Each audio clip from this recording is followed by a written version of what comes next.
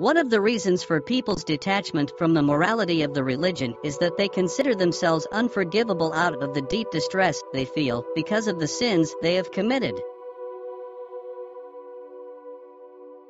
Satan attempts repeatedly to instill such groundless thoughts in human beings. To one who has committed a sin, he stealthily whispers the message, "You are wicked and rebellious against God." If he has committed only a few sins, Satan tempts him to sin still more.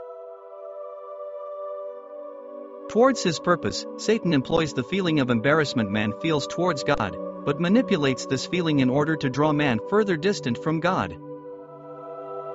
However, like all others, this trick of Satan's is a feeble one.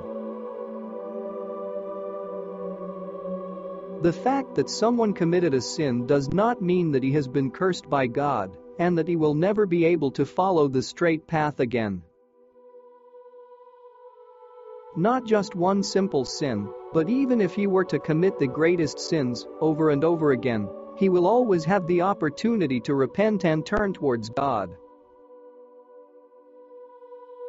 God informs us in his book that he will forgive each person who sincerely repents of his sins, that is, asks for forgiveness, and remains firm in not committing the same sin again.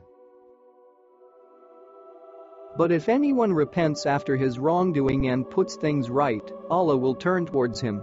Allah is ever forgiving, most merciful.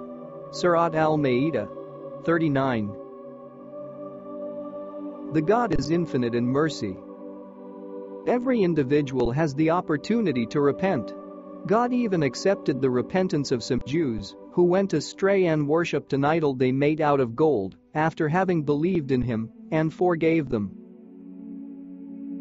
And when Moses said to his people, "My people, you wronged yourselves by adopting the calf, so turn towards your Maker and kill your own guilty selves. That is the best thing for you in your Maker's sight.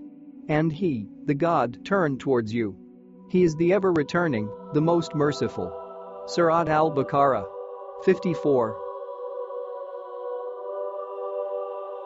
After repentance and asking for God's forgiveness, a person may well again become heedless, committing the same sin again.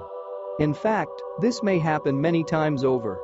However, provided that that person repents once and for all, and is committed to not sin again, he may hope for God's mercy.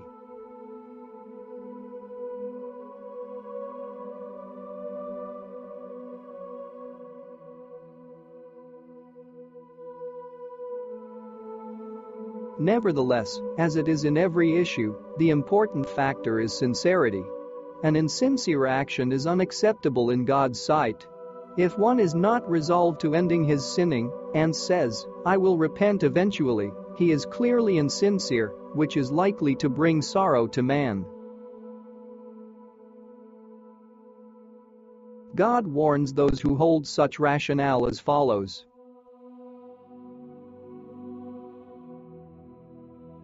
God only accepts the repentance of those who do evil in ignorance, and then quickly make repentance after doing it.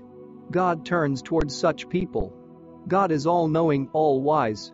There is no repentance for people who persist in doing evil until death comes to them, and who then say, "Now I make repentance," nor for people who die unbeliever.